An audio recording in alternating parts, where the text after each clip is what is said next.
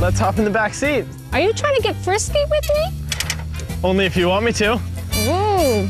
I'm really trying to get frisky with your son, remember?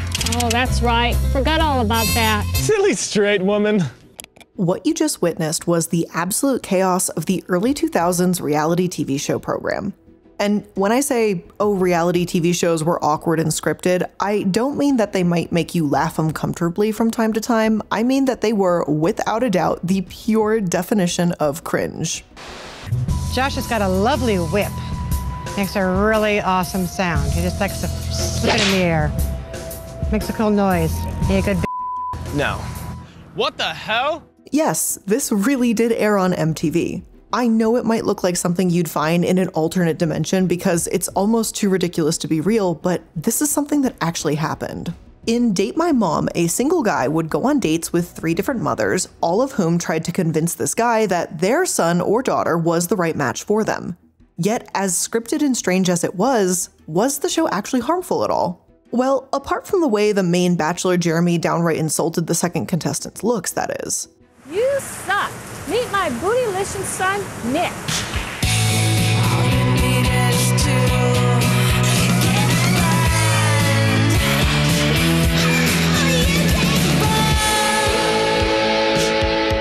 Looks like the no sex is not a choice.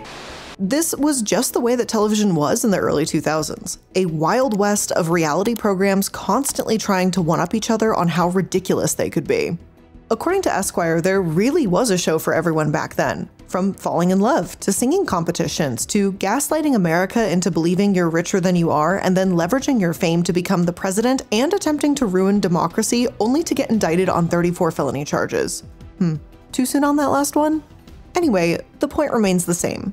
Reality TV shows were a powerful tool. And I don't just mean in terms of money and ratings, but as fake and as ironic as it was, it did have the power to shape reality all the same. American Idol, for example, has given us some incredible artists and icons like Carrie Underwood, Kelly Clarkson, and Jennifer Hudson.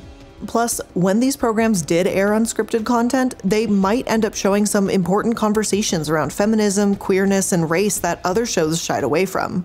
So maybe reality TV isn't always so bad, and it won't totally rot your brain, right? Well, we probably shouldn't go that far. There are upsides to reality TV, but there are inevitably downsides too. As cringy and silly as it might seem, there were undeniably some dangerous moments sprinkled in. And no, I don't just mean when people were made to eat bugs or other grotesque things on Fear Factor. But when these conversations around race or sexuality were sensationalized for views. Now, I'm sure none of you were surprised to hear that reality TV could get exploitative, but it may be even more exploitative than you think. From a black and white family swapping races, to a show devoted to finding absentee fathers and giving them a prize, to straight men posing as gay to win money. Yeah, we're gonna go take a look at all of that on today's episode of The Corporate Casket.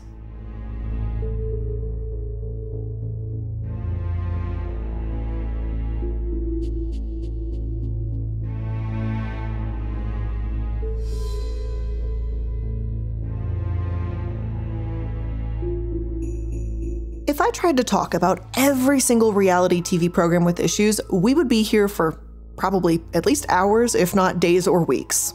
I've already rated some of the ones that I remember on a live stream I did like a year ago or something on the iilluminaughtii channel, but this is a bit of a deeper dive into the more like the overview of old school reality TV shows as like the industry itself, not particular episodes, if that makes sense.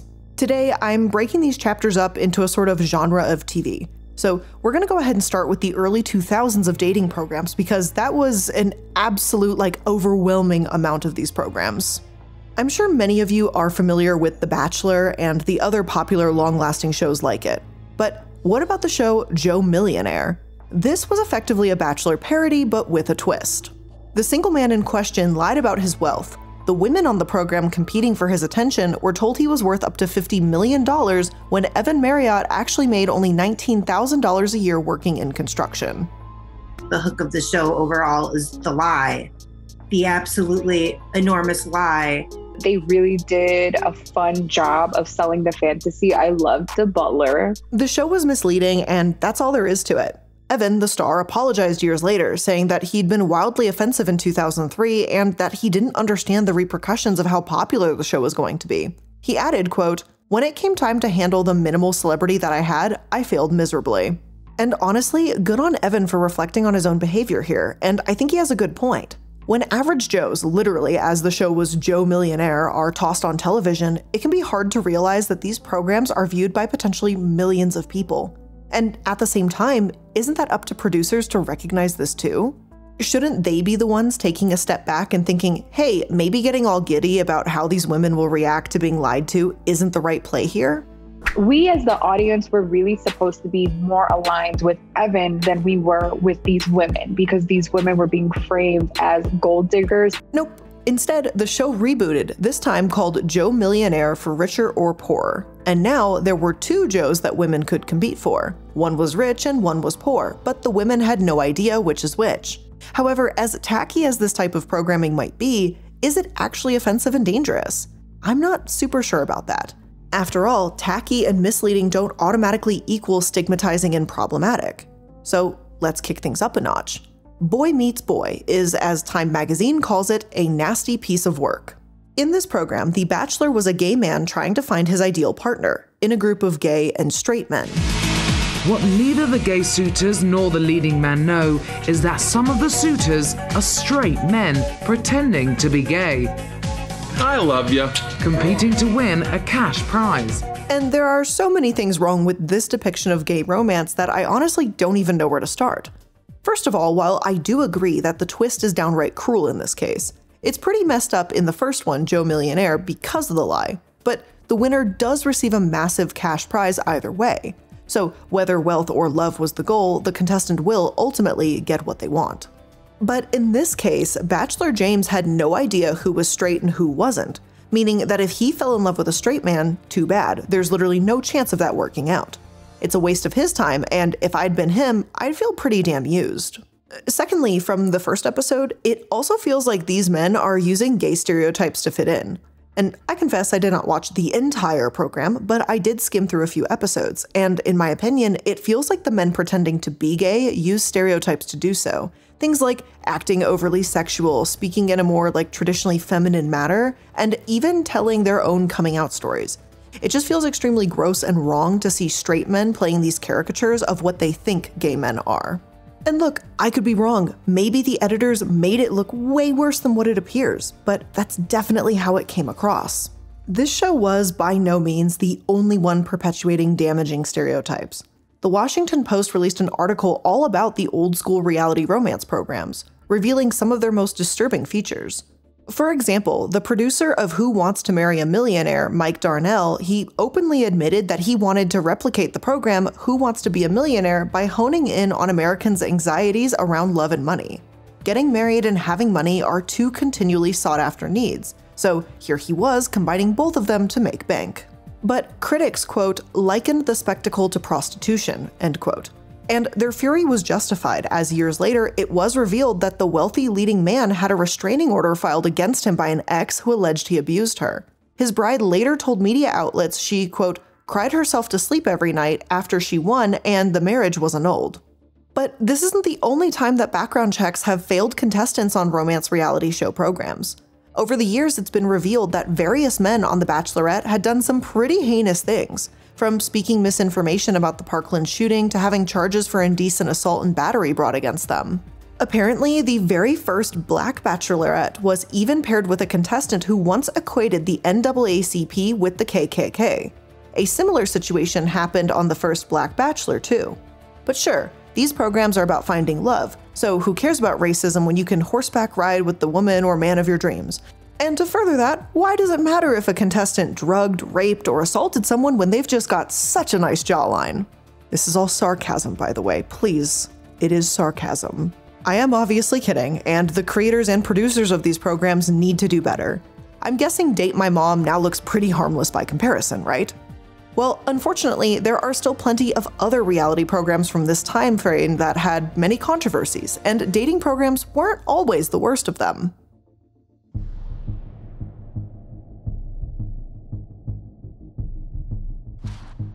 You've heard of wife swap, right? Well, what about race swap? That's effectively what the program Black-White was all about. In it, a white family and a black family pretended to be each other's races to basically spend a day in the other's shoes. And while I'm all for educating, this social experiment type program is so bananas insulting that I don't really know if I have other words for it. Jarvis Johnson and Jordan Attica had reacted to this program, and the clips for the show that they showcase are unreal, and that's absolutely a word for it. For one, the blackface, and yes, the white family does use blackface, it's terrible, it's unrealistic, and it's insulting. For two, the father of the white family, Bruno, uses the N-word like a ridiculous amount of times. It's like he's trying to create a drinking game with it, and it just seems like he was a little too excited to say the word, you know what I mean? I'm kind of waiting for somebody to go, hey, Hell yeah. He even told a focus group full of black people, while in blackface, that he had been called the N-word back in the day when he was a doorman at a club. He even explains to the room that they all just shouldn't give the word any power over them, which is, you know, pretty damn easy for him to say as a white man. Like that. Yeah, I used to work as a doorman at a disco, you know, and if somebody came up intoxicated or didn't have the right dress on, you know, they say, come on, you know. And for three, the way the white parents seem to fetishize their race swapping is, I don't know, maybe it's just me. I find it just deeply uncomfortable and gross. I am not sure why, but I feel very just icky. Oh my God, Bruno. It's nice. I love black. Honestly, I think the New York Times hit the nail on the head when they said that the show is most impressive as a feat of cosmetology, and that's about it. Otherwise, it's shallow and poorly done, and you're left believing that the worst injustice a black person can face is being denied the chance to buy high-end jeans when they don't discuss more meaningful situations. Here's a quote. Black-White would have felt more substantive had it sent Brian and Bruno in their racial guises out on a mission to procure high-end medical care or mortgages, say, rather than trousers and shoes. I want to say I have absolutely no idea how this show was allowed on air, but the more outrageous a show is, the better the ratings seem to be. So here we are. At the end of the day, in terms of like getting views, ratings, and ultimately those things equating to money, the longer you keep something outrageous, even if it's outright wrong, lies, or, you know, totally taken out of context, the more money it's going to produce for those people, while the people involved in that situation are the ones that are going to ultimately suffer every single time. Race swapping and shoving the N-word into conversation apparently makes for great television. I didn't even know this show existed back in the day. Oops, I guess the ratings weren't that good, but I don't know. But this isn't the only program that made me drop my triangular jaw at how horrific it was within this realm of social experimentation type videos. Why did you guys have to give me up for adoption? It was a very turbulent time. We weren't sure what was going to happen. Now, what you're hearing here is a beautiful reunion between a woman that was given up for adoption when she was young and her biological father explaining what happened, right?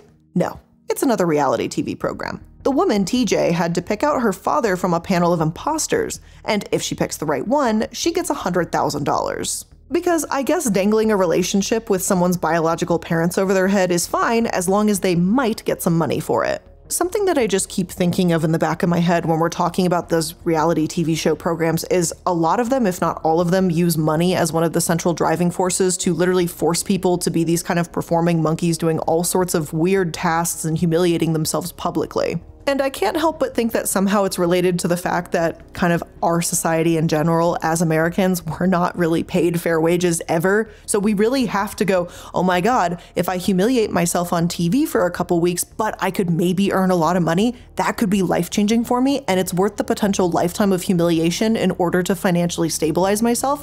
And I think that's kind of fucked up. Maybe it's just me. Maybe I'm totally off kilter here, but I can't help but think that the two are slightly correlated. But I digress. Back to this. Deborah Capone, a single mother with an adopted daughter, set up an email campaign against the program and told Today, quote, by turning adoption reunions into a game show, Who's Your Daddy takes an intensely personal and complex situation and transforms it into a voyeuristic display. Adam Pertman, executive director of the Evan B. Donaldson Adoption Institute, agreed that the program was taking a deeply personal and complex situation only to turn it into a money-grubbing game show. Am I surprised? No, I'm not. But is it exploitative and messed up? Yes, absolutely. One of the show's executive producers said that the idea was inspired by a friend who is adopted, and as the participants and their parents, both biological and adoptive, were informed and consented, no one on the program wasn't aware of what was happening, unlike the show Boy Meets Boy that we talked about. Even so, I don't think this is really the best argument when there's money involved. Yeah, the chance of winning tens to hundreds of thousands of dollars is bound to blur or compromise someone's judgment a bit. And even if it doesn't, this tells me that these programs don't really consult experts to see if their social experiments might end up doing more harm than good. Did Black White consult the NAACP to see what they'd make of their race-swapping idea? Did Who's Your Daddy contact adoption institutes to see if this portrayal might be questionable? And clearly that one's very rhetorical, as they didn't even talk to the Evan B. Donaldson one, but what about others? When you make a social experiment type of reality program, considering the messaging is also very important, as is anything going out to millions of viewers. But old school reality programs seem more concerned about how to fatten their wallets, or as we'll get to now, trim down their contestants.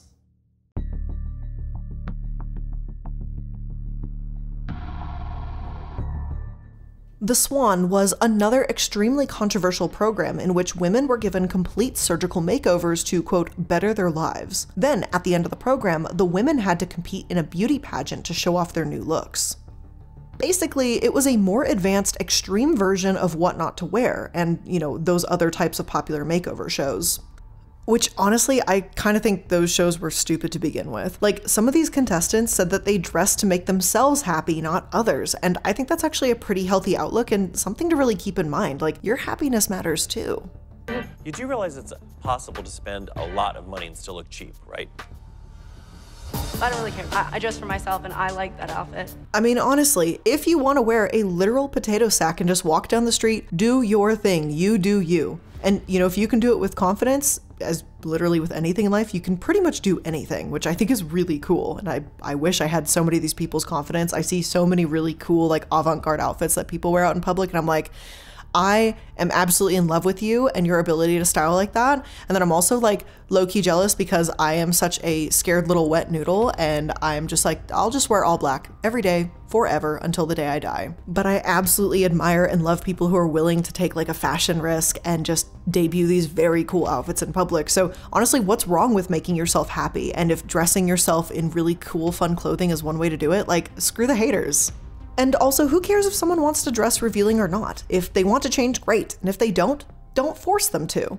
Plus, when the hosts are condescending or insulting, they're basically just shaming their guests into changing. Helpful tips are absolutely fine, but why do you have to like shove it down someone's throat? Oh, you don't fit this societal standard, therefore bad. Oh, we're all out here wearing turtlenecks and gauchos or whatever, and you're over here wearing a tank top and a miniskirt. Bad. Like, no. But while this program might change wardrobe, The Swan, released that same year in 2003, took it one step further. Instead of the show telling guests that their outfits aren't good enough, the message is that their body and face isn't good enough. One contestant, Amy, did have dental procedures, and I understand getting that changed for health reasons, but the rest? Being told that the best way to change your self-esteem is through surgery because nothing else about you is redeemable, essentially, that shouldn't be a first resort by any means. If you want to get plastic surgery, cosmetic work done, literally anything, that's your decision, and it should be your decision alone to make. It shouldn't be something where you're peer pressured onto a freaking show to do. And it most certainly should not be on a show where you're being pressured to meet some societal standard where, let's be honest here, every 5 to 10 years, the societal standard for what women's bodies should look like is constantly changing. And for the record, bodies are not a fashion trend. Like, you can't tell me you have not seen all this drama with like, the Kardashians are getting rid of their BBLs, everyone's getting rid of BBLs, like, oh my god, the BBL is out. And I'm like, it shouldn't have never been a trend in the first place. If you want a BBL because you wanted that, go off, get you that juicy booty, honey. But if you didn't want it and you did it because money on Instagram or just more attention in your life and you don't feel happy about it afterwards, not to mention all the complications around that surgery, like, don't do it. Do it for you and nobody else. But I digress. Now, in the way that this is portrayed, it's like a display, and all the value is on these women's looks and nothing else really, and I think it's pretty upsetting when you look at the show. Again, I didn't watch every single episode of the show, but the episodes I did watch solely focused on looks and nothing more. Self-esteem and confidence is about far more than if someone has a nice jawline and plump lips or a big booty and a small waist, but that's apparently just the message that a lot of women received was, I will not be confident as a woman in public unless I do XYZ 40 million plastic surgery procedures. Like, they're here confessing that they felt worthless, that they were treated poorly, and that they've been through a lot, and the resolution the Swan gives is just purely cosmetic. It's not even getting to the root problems, and again, and this is just my opinion, the Swan is only reinforcing traditional body standards. No, you can't have a stomach, your breasts are too huge or too small, and there's surgeries to fix that. But there's more to it than going under the knife too. The program pushed all of the competitors to their absolute limits. I've prayed for death this week. But they were relentless in their pursuit of goals once unthinkable. I'm gonna be in a string bikini before this is over. These contestants are also working out, and despite having to get all these surgeries, to lose a massive amount of weight in a short amount of time. And gee willikers, where have I heard that before? Not like this is unhealthy and has been shown not to work in the long run on other reality programs, right? Seriously though, while getting surgery might be right for some folks, I don't think the message of people needing it to be beautiful is a good one. Belinda Besant, a contestant on The Swan, actually spoke out about this a few years ago in Mel magazine, telling the world that she had been pressured into the surgeries and, quote, edited to look like a catty drama queen on the show itself. According to Belinda, she had almost no input whatsoever into her transformation, her appearance, and she was only given 2 days notice to appear on the program and leave behind her job, her child, and her house for 4 months. Thankfully, Belinda's parents lived in the area and were able to help her out, and her boss was remarkably understanding about the whole thing, but Belinda recognizes that many people would not be able to do something like this. Plus, the show did give her $500 per week that she was able to send home so that her parents could pay bills and take care of her son. As for the program pushing them to physical and mental limits, it may be worse than you think. Belinda explains that she had a blepharoplasty, her teeth done, a breast reduction, the fat removed from her cheeks, and liposuction all done within a 2-week time period. That is barely any time to recover, and Belinda didn't even want the surgery done on her face. She said that she hadn't been unhappy with her face structure, but the show's pictures were taken to make her look as ugly as possible, and it's not as if the program was about to tell people about the scarring Belinda now has from those unnecessary procedures. As if all the physical and mental effort and difficulties weren't enough, The Swan allegedly created drama when there wasn't any, because, you know, ratings. I guess a supportive group of women talking to one another and helping each other through surgeries isn't enough. No. They needed superficial and faked arguments or bickering to make things seem scandalous. It's no wonder this thing has been called a stain on reality TV, sadistic, or a horror, because it honestly is. So what are we left with then, after this Wild West reality run is over? Have we learned our lesson and stepped away from harmful transformations? Or did this leave us worse off than ever? We're gonna take a look and try and answer the question if we're any better off now than we were then, right after a quick word from today's sponsors. The economy has become more and more questionable, at least in recent years. We don't really know where everything's going, and the future seems a bit gray, to put it lightly. So when it comes to saving money as a small business owner, every little bit helps. ShipStation helps you access discounts up to 84% off of USPS and UPS rates, and you can manage every order from one simple-to-use dashboard. ShipStation's dashboard is literally incredibly easy to use, and if you don't believe me, you can use a free trial from me and see how quick the setup is. Like, it's actually quite impressive. It's super easy for you to compare rates, so you know how fast something's gonna get there and how much it's gonna cost you between multiple carriers, and it just right there, couple clicks, and you move on to the next order and you're done. It is so easy, and trust me, when you've got 1.5 million things to do, the last thing you need is something that's gonna throw like 14 more things onto your plate, and this does the opposite. And did you know that over 130,000 companies have grown their e-commerce businesses with ShipStation? And that 98% of those companies that stick with ShipStation for a year become customers for life? Well, believe it, because it's literally that easy. And ShipStation is going to effortlessly integrate everywhere you sell online, including Amazon, Etsy, eBay, Shopify, and more. So wherever you are, ShipStation's there too. So worry less about the bottom line when you can save money with ShipStation. Make sure you go to ShipStation.com and use code CASKET today and sign up for your free 60-day trial. Again, that's ShipStation.com, promo code CASKET. But hey, maybe you don't own a small business, but you still want to save some money. I mean, seriously, have you seen the impact of inflation? Have you seen how expensive everything is getting? Because I have, and it's getting a little bit much. That's why whenever I can find a coupon or something to help me with my online shopping, I am so excited for it, and that's why I love using today's sponsor, Honey. Thanks to Honey, manually searching for coupon codes is a thing of the past. Honey is the free shopping tool that scours the internet for promo codes and applies the best one it finds to your cart.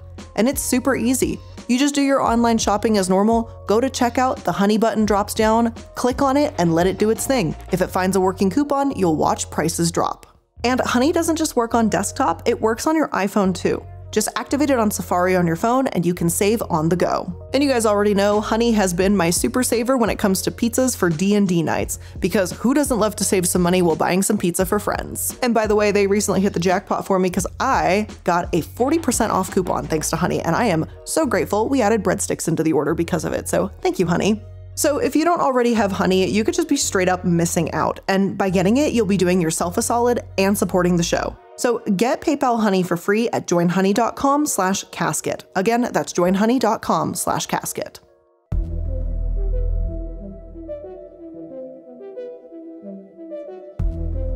Personally, I think reality TV has changed in some aspects, but not in others. I don't really think a show like Black White could air today without massive backlash. And I think the same about like the show Boy Meets Boy. I could be wrong, but I'd like to hope that we're at least a tiny bit more socially aware now than we were 20 years ago, and this may not fly as easily. According to Insider, more recent reality trends have shown that the world is changing, even if it's only one tiny baby step at a time. For example, in the show The Masked Dancer, Paula Abdul had a title of panelist, not judge. She stated, quote, "Instead of judging, we're celebrating. We're celebrating everyone having their time on the stage and making it their own. The coolest thing is the contestants are having the time of their lives. No matter who is revealed, they say it's the best experience they've ever had," she added. Reality programs used to be centered on exploiting people at their lowest lows, and though this mindset isn't completely erased, the success of programs like The Great British Bake Off proved that there is a demand for more wholesome content. We don't need to mock people to make a cooking show like Worst Cooks in America. Instead, Chopped, Top Chef, and Nailed It have shown that human empathy is truly the recipe for success. Honestly, I'm pretty hopeful seeing these trends, because whether we like it or not, reality TV does change our actual reality.